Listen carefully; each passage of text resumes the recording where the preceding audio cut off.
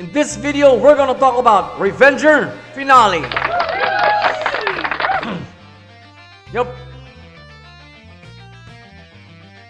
Flat out, right? We got treated to this one. So keep on watching and subscribe to this channel. I am not going to keep you guys in suspense because this is the finale. First order of business, the thumbnail. One more way to end a really action-packed anime as Revenger. But wow. And it ended in strange circumstances. What does this mean? Simple lang, guys. Wala nang susunod pa sa kwentong ito. Okay? And it's quite ominous. That's why I made it into a thumbnail. So with that out of the way, let's get to the nitty-gritty of this this ominous finale. Pace. If you've seen episode 11, talagang handang-handa na sila for the final showdown at that in that final scene. And get it over here. Right? From the get-go talagang fast na ang pacing kasi laban-laban patayang umaatikabo. From there on and aftermath feels na, even up to the final scene. Do I have complaints? Now, through the pacing, naramdaman ko talaga na finale ang napapanood ko. There were no side stories, backstories, or whatever sequences you want to put in there. Talagang, so, again, no complaints about the pacing. Talagang pang finale ang pacing ng episode na to. Flow naman. First gear shift was when Yuen and Neo killed Shishido. No brainer there, folks, because this is the one that actually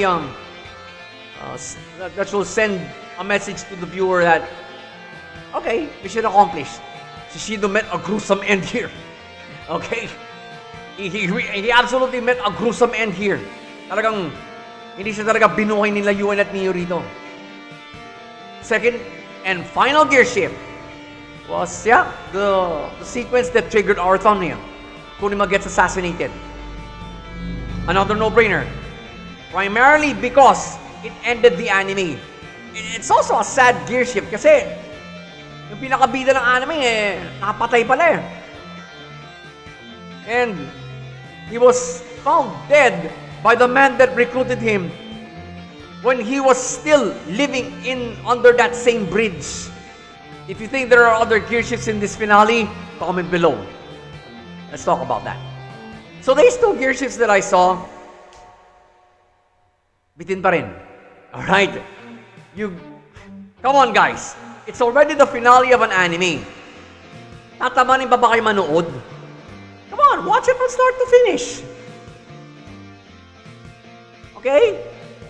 You're gonna, well, if you're into the action genre, whether it be anime or real life, you will find this interesting.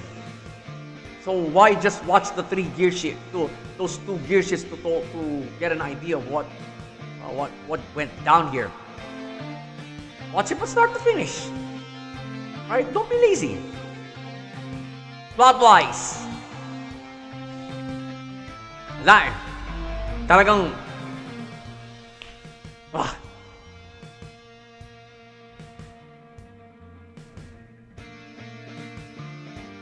malinis ang plot, guys. I mean, come on. Kung lalagyan pa nila ng explainer sequence ito, baka masira Right? Ganda na Talagang you only need a totally clean plot to dish out a finale, much less and much more end an anime. End an anime with a bang. Okay? I tell you guys, this is one of the most brutal finales I have ever seen in the past 5 years. And 70%, it's because of a totally clean plot. Linis! Ang linis na plot, guys.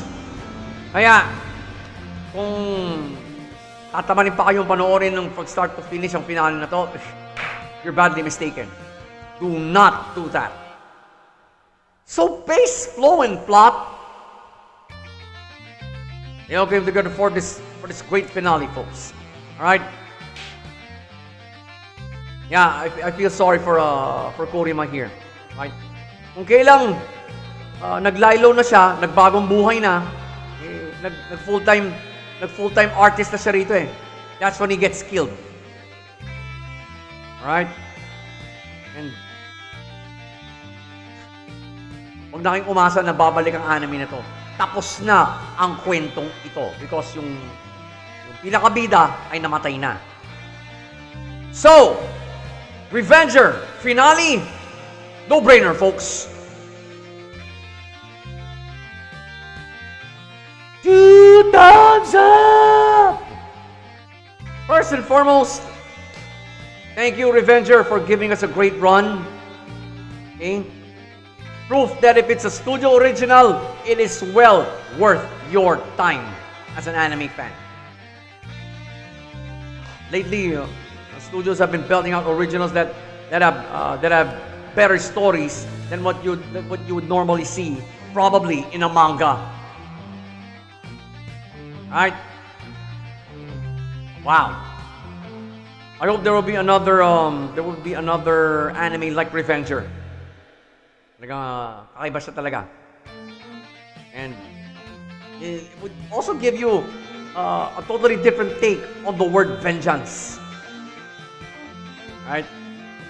So while we wait for that to happen, well, for you, watch the other reviews on this playlist. Right? Come on, guys. Don't be lazy. Right? We are nearing the end of Volume 10. So yeah, watch.